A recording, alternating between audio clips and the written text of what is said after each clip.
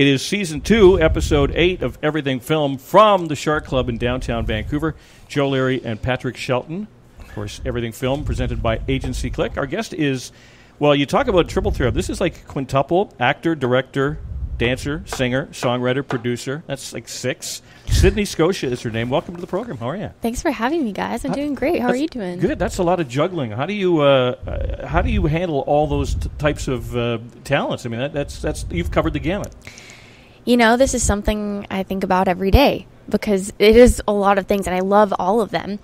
And I love every aspect of performing and being behind the camera. So right now I'm just going where the wind blows me. If I get an opportunity in one direction, I take it. And I've just been saying yes to the opportunities that come my way and then hope that it's the right decision. But it always ends up usually, everything happens for a reason, I like to believe. But it all sort of stems from one initial inclination or leaning. So what was that first thing that sort of branched off into so many others? Well, I started dancing when I was 7 years old. I started as a competitive dancer. And I grew up dancing 6 hours a day, every day after school. Okay, hang on. What's competitive dancing when you're 7 years old? What are you competing for? Okay, so here's what happens. When you're a competitive dancer at 7 years old, you're going to class and learning new routines and new combinations and new recital pieces every day. And then on the weekends, you travel with all the parents and all the kids, usually a big group of girls. You go to a different city and you compete against people in different cities. And so you're at some hotel in Denver or Utah, because I grew up in Arizona, so we were usually just going to the neighboring states.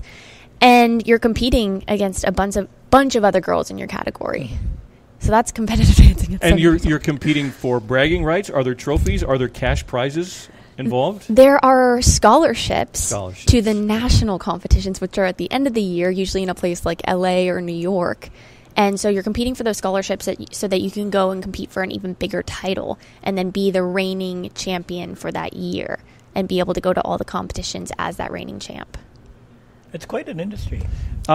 So when you what do you think of something like Irish step dance, river dance, for example? I mean, is that a skill that you could literally take to because of your ability to dance? It's such a different form of dance. I would love to do it. I've never done it, but that is very different from what I grew up doing. But I feel like if I were to go to an Irish step dancing class, I'd be able to at least pick up the moves and follow what they're doing. But that's something I've never done, but I do respect it. So I'm just curious about the whole issue of dance, because there's just so many incredible styles, and I just wonder what is your range? What can't you do and what can you do and what do you do well? No, I love talking about dance because nobody ever asks me this too, and it was such a big part of my life growing up. But I grew up doing ballet every day. It was kind of required at our studios that you had to do a ballet class as soon as you got to the studio. And then we would do contemporary, jazz, hip-hop. I did a lot of ballroom, West Coast swing, some salsa. And then, every variation in between, jazz funk, tap dancing. I had a tap duet one year at the recital. But pretty much everything. They made sure that we were really well-rounded so we could go to these competitions and be competitive. I think tap is seriously underrated. It is underrated, or undervalued, maybe is more the applicable term. But both. It's such a great form of dance. It's such a great form of expression, but nobody seems to do it anymore. I know it is an art form. Yeah. But I was going to say with swing dancing that it had a comeback there for a while, like 10 years ago. But what was it like during the war for you, Joe? When you were swing dancing? Yeah. Well, we would dance for it was a meager income, but we danced as much as we could back in the vaudeville stage and things like that. Okay, yeah. So Sydney, you're primarily a dance person that just kind of branched out, and what was the reason behind that? I think at a young age, I always realized that dance wasn't a career that I wanted to pursue. It was my biggest passion and something that I loved, but it didn't seem like a career to me. All of my friends would go on to So You Think You Can Dance or do shows like that, but I didn't see the end goal there. So then there was an acting class at my dance studio, and so I started getting into that. My brother was a big inspiration for me because he took this acting class at my dance studio, and he was in the local theater. And I saw acting, and I thought, I used to watch Disney Channel and shows like that and say, oh, that looks like a career. So back then, I kind of had the perspective just to know I want to take something in the performing arts all the way. So that's where that stemmed from. And then from there, I went to an acting camp. I had a choice one year between dance nationals. My mom gave me this choice: dance nationals or an acting camp in LA. And I chose the acting camp. And then I went, and then the rest is history. I just loved it. I think that, and also you direct, and I'll give a comparison. Years ago, I used to do weather on City TV. And anytime someone goes, hey, I want to come down and watch you sometime, I go, no, you want to be in the control room. That's where the action is. I'm just standing in front of a green screen. There's no talent there at all. And did you find that it was better to sort of be on the other side of the camera because at least you get to control the action? This is something that I'm really passionate about right now. Directing is one of my main goals. It's at the forefront right now. And I love doing it because even from a young age, I saw people behind the camera, and I would love sitting in the editing room on my first show. Sometimes during the live shows, we got to sit in that control room and watch them and go back and forth we were a 4-camera sitcom when I was on my first show, and go back from 8 camera, now switch to C camera, so I know exactly what you're talking about. Yeah. And so I just tried to pick up skills wherever I could. And I really do feel like that is where the creative process happens, is behind the camera a lot of the time. And then they hire the actors that just fit the role. And they come in, do an amazing job, and then leave. But behind the camera is where the process is massaged. It's funny because a lot of times people, I think, again, maybe undervalue the director of a production or the people that work on the production crew, because they're the ones that are responsible for putting all the pieces together. Yeah, you can come in, lay down your lines. Okay, that's great, Sydney. Thanks a lot. But it's somebody else that has to do all that. When you're the person sort of in charge, it gives you a greater sense of purpose, I think. Like, that's not to diminish the role of the actor at all. But I think that the people behind the scenes are of such value. I don't think that the general public really, truly... Like, they see the names on the screen, on the credits that they roll by, but they don't actually appreciate the roles that these people play. And I say from my own experience, because I know all I would do is I would literally stand in front of a green wall and point at clouds that weren't there. Okay? And everybody else did the magic and made it look like... They go, great job. I did nothing. I just stood there and pointed. Yeah. Everybody else did the great job. Yeah, it's true. I mean, if you're a big director, these big directors in Hollywood, they get a good amount of credit. But I do find that when you're on a set of a smaller budget movie or TV show, yeah, maybe those directors aren't getting the credit that they deserve because they're there before everybody else. They're in their hotel room or in their house at night planning out each shot, and they're responsible for making everything look good and having such a clear vision, and already having talked through that vision with the DP and with the producers so that everybody's on the same page. It really is like they're leading a ship. And I mean, that's what I want to do. I love it. And I want to be there, at 5 a.m. before everybody else. Really? Yes. Well, I do.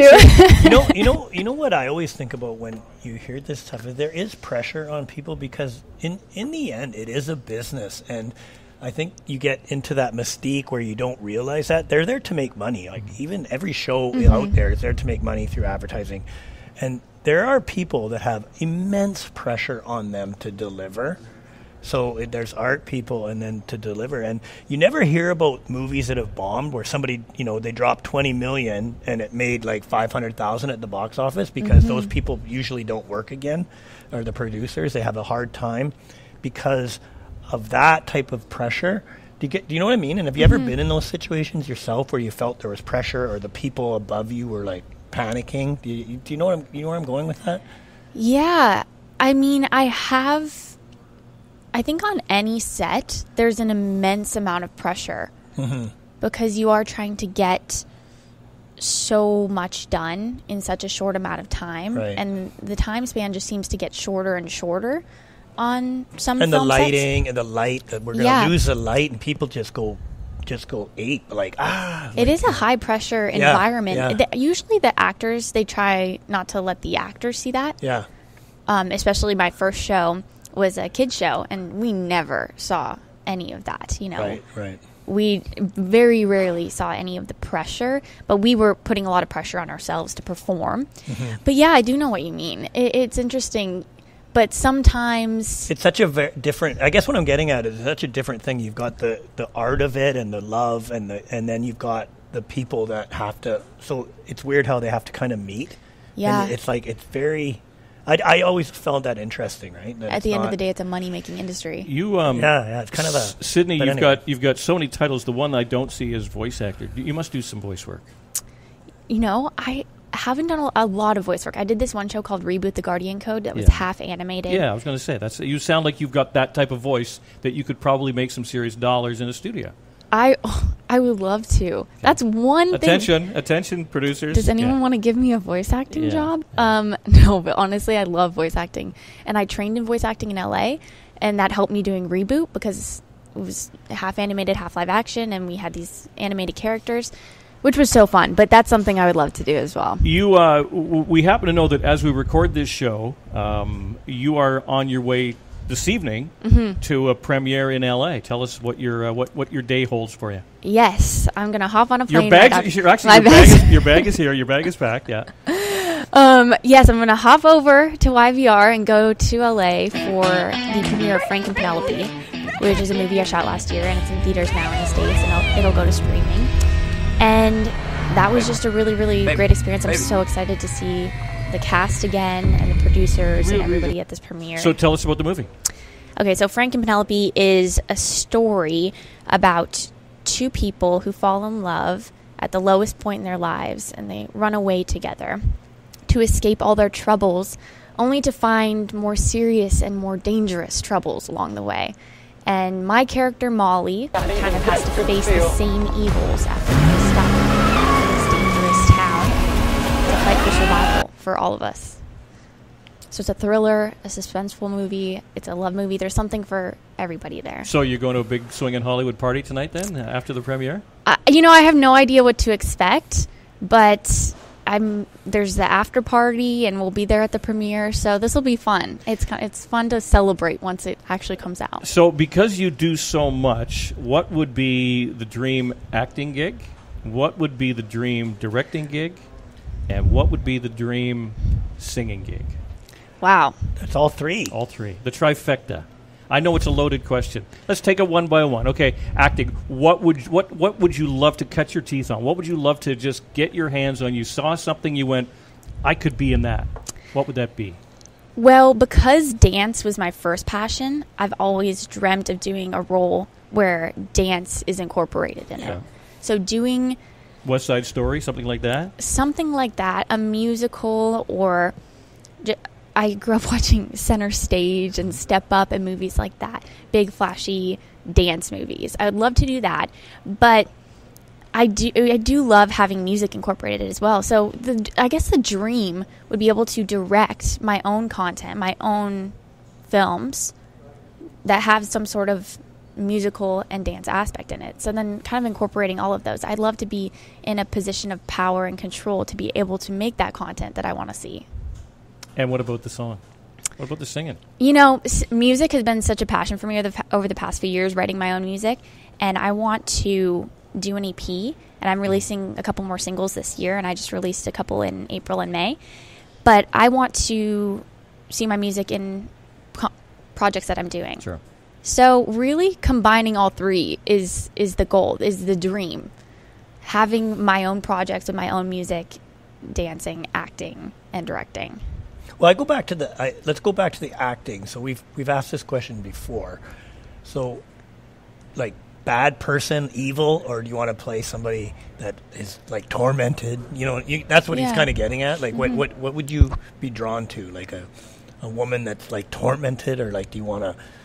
Do you get where? Yes, I know exactly what you mean. Like, what's your feel that you think you would nail it? If you got the opportunity. Okay, well, dream character would be a role like Charlize Theron in Atomic Blonde. Okay. Something very action-packed. Okay. Very powerful, strong, kick-butt woman who can do some stunts. I would love to do something like that. Oh, that's a great answer. Yeah. A great answer. And you'd be the good person, the good guy, not the bad guy. Whatever, I'm okay. She's kind of a double agent there. You don't really know. Okay, that's true. That's true. I think there's more fun playing evil than there is playing the good person. I would think. It's a meteor performance, I would think. It's true. Playing a villain is fun. Growing up, I got to play a lot of the mean girl at school. And that's always fun. But you weren't the mean girl at school. No. I like the role. I like the roles. You know how you have the bad person that you like that's actually the good person? Like all the mob movies are like that. Like Sopranos, they're doing terrible things, but you like them. The trick with a villain is they still have to you love still have to to hate like them, right? Yeah. Like it's like Tony Soprano was awful, but he was loved by Tony millions. was a good guy. Tony was a good guy. Great at guy. heart. Great Just guy. got a little Exactly. misled. Exactly. Yeah, get him with the wrong crowd, I think is the term. Sydney Scotia is her name. How do we find you on Twitter and Instagram? I'm at Sydney Scotia on both Twitter and Instagram. Pleasure to see you, and have fun in LA. Thank you. Thanks, guys, for having me. Cheers. Hey, thank you.